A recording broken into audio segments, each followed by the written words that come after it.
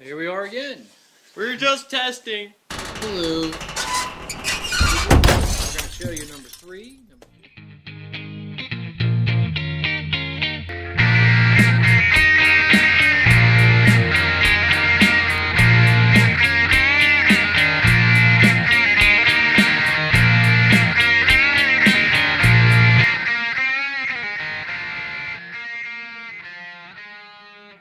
Why are you trying to save a dead joke?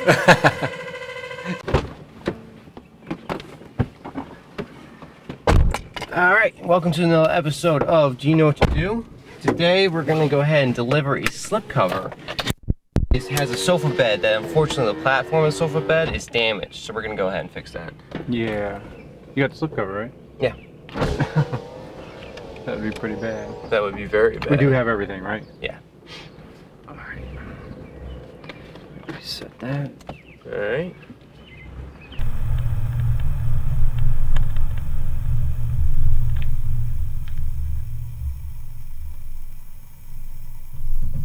So we're here, we're just about to get started. Exactly. We have a slipcover that we already cut for this sofa bed. Right. That we're going to put on. And you'll see that, but we have a repair. This client had a guest that was young and, well, I hope so. There was a little kid jumping up and down and ripped the platform of the sleep sofa where the mattress sits on. Exactly. So we're going to go ahead and fix that real fast. Now here's the problem. This thing had to be cut in half to get in here. It's a very small door over here and it could not come through. So. Right. We didn't want to, you could take the cage out, the sleep sofa, and then go replace it, but that'd be a lot more money than just fixing a patch. Definitely, or putting on a patch. Putting on a patch, because we actually made a patch, which you're going to see in just a few seconds, and we're going to show you how we're going to put that on, because hopefully this will help you solve any problems, just in case if you have this happen, because this tarp material is good, but it's not excellent. I mean, the weave is really loose, so if something goes wrong, you're toast. Right, because it just starts to unravel. You'll see that kind of stringy and such. Exactly. So as he already said, we made a patch out of that 1000 denier fabric, and we'll show you that in a minute. And I think the first thing to do is to do the patch. Let's do it. Okay. So what we're doing right now is we're just temporarily fastening this up so we can have something to glue. We're going to use fabric glue on this, which is extremely strong. Right. And then maybe we'll run this button twine around the edges there, just in a loose fit. Okay, if you can tie that off, I'll sew this right here, maybe. Okay, all right. Here, I'll just put it in. This is just temporary, by the way. Yeah, we're not leaving this on. No. Yeah, maybe like loop, loop, loop, or I don't know, like maybe one here, a couple of big ones, maybe. Yeah. All right. Here, scissors. You got scissors? Got my knife. Nice. All right, let's do this. All right, so for the time being, what we did is we're finished. That's the finished product right there. No, so that's just a placeholder right now. That's quality work, That's man. Quality right there, baby. She's going to pay for this. Oh, yeah. So that's just a placeholder that we have right there. That's all that is. So we can get the fabric glue down on there. Exactly. So what we're going to do right now is you're getting prepared. Sorry for the shaky camera. The tripod's a little hard. Go ahead. So now I'm getting prepared to take the rod out. Obviously, the leather sofa's in the way, so I don't want to hit that and scratch it. Grant, by the way, this thing's being, it looks better or more flat or taut when we pull on this end. Okay. Okay, so when we start spreading the glue, we're going to have, maybe we could put some, let's put some strings right here too. All right, sounds good. Okay, so we're gonna just do this side too, because I want it nice and flat so we can roll on a whole lot of fabric glue. Fabric glue is extremely strong. It is permanent. This type, the professional glue that we got here. So that's what we're going to do. Excellent. But I also got to get this rod out. Exactly. So you're going to take some pliers, get that out, and then we're going to go ahead and slather this with some fabric glue, stick it, and pray to God. But when I pull this out, though, look, that thing wasn't even attached. Really? It's going to be a lot. We're going to find out, because we've never done this before. Exactly. So when we pull this rod out, this thing might get real wrinkly. Maybe that'll pull it back out. I don't know. Because see how it's keeping it nice and tight now, but this thing has to come out.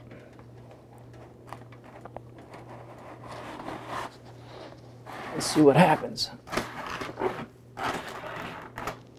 Not too bad. That bad, no. I'll try to straighten this wire out. I didn't bring another one, but I think we can still use this one. Excellent. Now I'll go ahead and stitch this. Here. Yeah. Thank you. I don't even know why they don't sew these things on. I guess they would rip with so many heavies that's on it. I guess. If they use canvas, man, this thing would have been fine. Like sailcloth Yeah. or whatever we got, the 1,000 denier is fine. So this stupid tarp. Watch your fingers. Sorry, I forgot about that. Ow. Okay, you good with that? I'm good with that. You want to start? I probably should have done a little bit more here and just wrap it around like 3 times. You don't need to do more than that. That thing should not be coming off. Okay, so this is what we made back at the shop. This is the patch here. Right. And basically I just went out to this measurement here and here, okay? And that was 53.5. And then I made it where it was 3 inches long, or 1.5 inches longer here, 1.5 inches longer, and did 3/4 inch folds over, is all I did. All right, and then now, I got to run the rod through here, and we're going to, oh, I'm sorry, I got it backwards. We're going to run the rod down here, and then put the springs in. So the rod's out of the sofa bed, and we're going to put it inside here. Right, so and we just tied off the sides real fast, if you don't mind jumping in. We tied off the sides to make it as tight as possible, so it's easier to apply the fabric glue, and you get even contact all the way around. Oh, tied off these you're talking about? Exactly. Oh yeah, absolutely. Absolutely. I thought you were still talking about this here. No, my fault. So this is folded up here. I sewed it 3 times for strength, and we got to be at 22.5, which is, well, actually we really don't. We're just going to have to let this run out. It was 22.5 to this point as we decide to go past this stitch part here. Exactly. Okay, so let's just get this thing glued. Let me get this rod in here. It's going to hang out a little bit longer because I wish it was a little longer, but that's okay. Okay, so obviously that slides quite well in there. And I reinforced it, as I said. I think there's three times here. I did like 6 inches longer and then fold on top of itself. All right, perfect. So it shouldn't rip. In fact, the old ones right here, if you don't mind moving that up just a little bit so we can see the old ones, started fraying a lot. So you can start seeing the damage that was caused, the fraying, and also where the old springs were actually hooked, the actual tarp is fraying as well. So yeah, it's cheap. This is, if they would have used canvas, or if they would have used canvas or 1,000 denier like this is, sailcloth, they would have been fine. It lasts for years. They use this cheap junk that just constantly tears, and so if you're having this problem, this might be a way that you could replace it just for a patch, a repair. Exactly. You could take all this off, but it does have rivets up here that would need to be drilled out. We thought about that point and just put new rivets back in and then make a whole new cover. But then, you know what, I think she wouldn't want to spend the money that's going to take to do that, but you being a DIYer, then you can do it yourself. It'd be very simple. So that's definitely an option. So let's get this thing glued and see if we get the springs on there and see how she looks. yeah.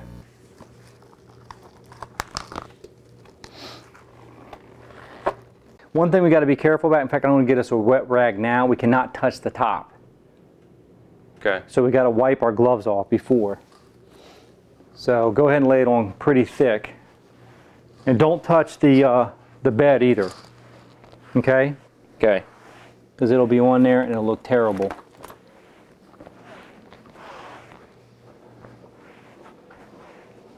Smells like Elmer's glue, man. It probably is Elmer's glue, man. All right, so we got all the glue on both the actual platform of the bed for the sleep sofa and also the patch that we put on there. Now we got a lot of glue on there, so it's going to take a long time for this stuff to dry. So in the meantime, because we're not going to be spending the night here, we're going to go ahead and take this button twine, which is the strongest thread that we have, and sew around the outer edge of the actual patch to make sure it stays there so we can still put on the slipcover, because we still have to do that. And also it allows it to dry while we put on the springs as well. Exactly. Oh yeah!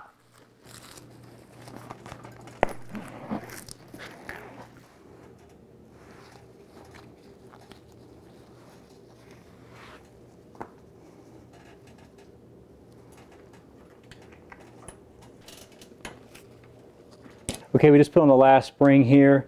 We had to take this back off, the stitching. We left this one on. We started on this one until we realized that this had shifted some. The glue was not set yet.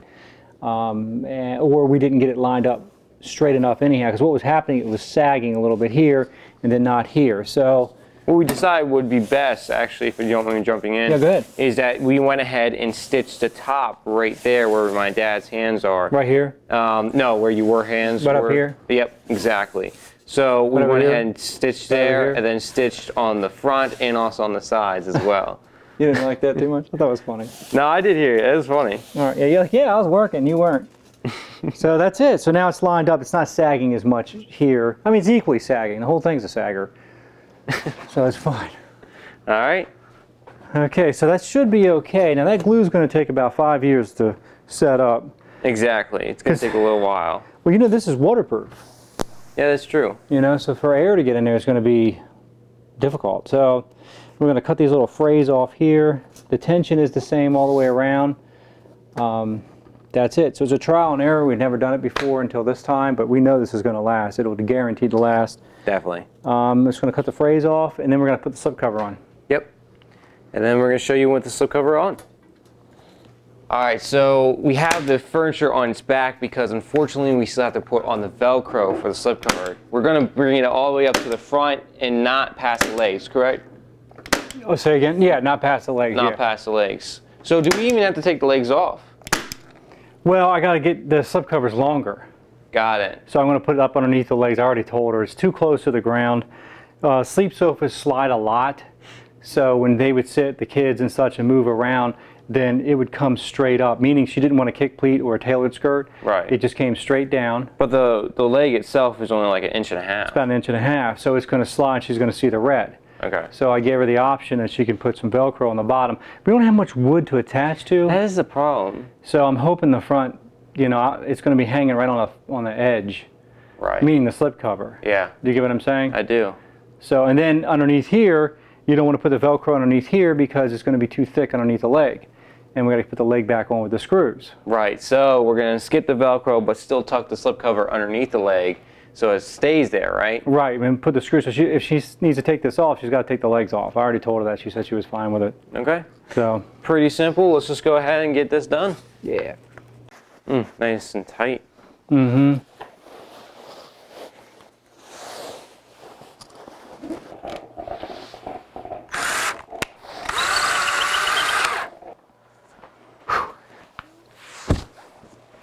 Thanks for holding that, man. Mm-hmm. Thank you.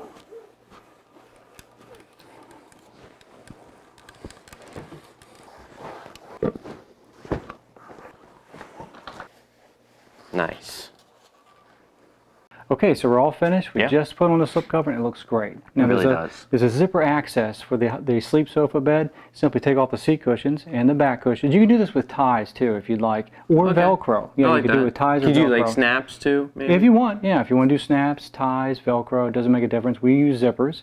Take off the seat cushion, take off the back cushions, zip open the bed access. There's a little flap that falls down on the floor, and then you just pull the bed out and your guests stay. Or maybe if you got kicked out of the room, then you stay there. You're in the doghouse, you stay. Yeah, exactly. Exactly. So we got the slipcover on, obviously. We got the Velcro on. The bottom. For the bottom. We also got the legs holding on the corner of the slipcovers. Or the slipcover. There's only one. Yeah, yeah, but no, we know what you meant. Definitely. And the legs came too much forward. That's why they weren't recessed from the front. Right. Here's a front recess to the back. We could do Velcro there. Exactly. But they were right on the edge. They're right on the edge. So we just put it underneath, screw that on, put on the slipcover. Everything looks good. We're ready to go. Yeah. We're going to call down the client. I know she's going to love it. We're going to pack up and we'll be right back. Oh, yeah. Okay, so We're done. we're done. We're finished. She was very happy. Oh, yeah. She was very thrilled. We didn't put her on film because we didn't ask her to do that in the beginning. No. You don't want to shock anybody like that. Yeah, it's like, hey, you're on camera. Yeah. Smile. You sure you want to wear that? That's funny. Get out. Yeah. Oh, dang. So she's very happy. We hope you enjoyed it. And if you have Yeah. this problem with sleep sofa, then you can just do exactly what we did rather than replacing the whole cage. Yeah, I mean, it's a really simple. We didn't show you guys the slipcover because you already had the slipcover video. We can link it to you as well so you can see that one. We also have the one for the outdoor slipcover if you're interested in that as well. Yep. So If you have that problem, now you know what to do. Definitely. Give us a thumbs up. We appreciate you watching, and please share it with a friend if they have this problem, or maybe they just would like to see our channel. There's something we could help them with. Definitely. Don't forget to subscribe, and also leave us a comment if you have any questions. We're still doing Save My Assets. It's been a little while, but we're catching up. We're trying to keep up. So listen, keep the stuff out of the landfill and keep using it as long as you can. Definitely. We'll see you next time.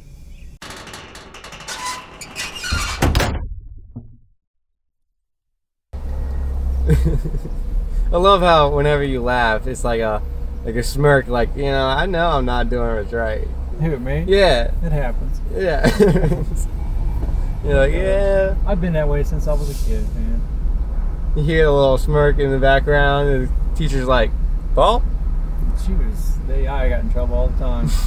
All the time. Yeah. It wasn't worth it. Now I'm cutting slipcovers. That's right. See what happens to you, son? That's right. You start cracking jokes, you're going to start cutting slipcovers. What? Hello? Right. McFly? That's okay.